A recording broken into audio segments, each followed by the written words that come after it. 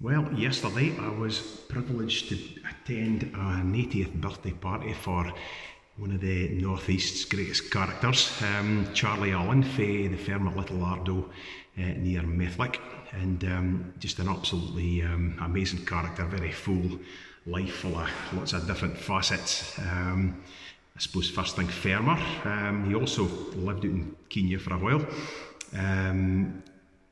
Columnist for a Glasgow Herald, author, wrote heaps of books, competitor on the Highland Games circuit, successful competitor to the point that he was the world caber tossing champion in, I think it was 1972-73. But the main thing I initially knew him as a youngster was that he wrote songs about the North East, and you could easily consider these modern bothy ballads because they're about firm life and conditions, etc. And his most famous one is It's Lonely in the Bothy, and it's still very popular to this day. And if that was the only thing you'd ever done in your life, that would be successful. But no, I brought up healthy, successful family, and yeah, just a great all-round character, kind of lad you looked up to, and it was an honour to be part of his concert party. I used to go out with him in the early 90s right through, quite a few years actually.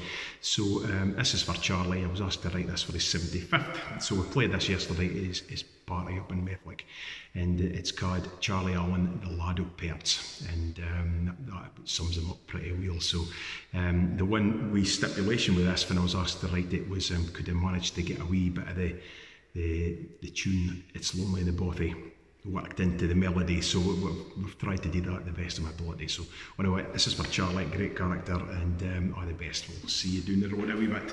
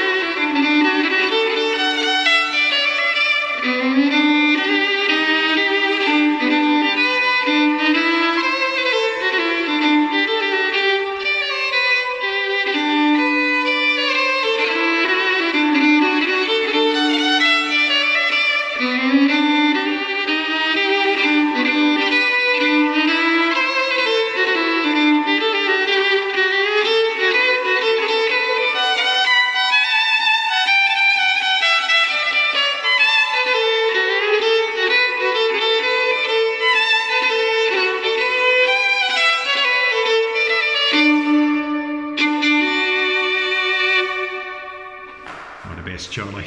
Slunge.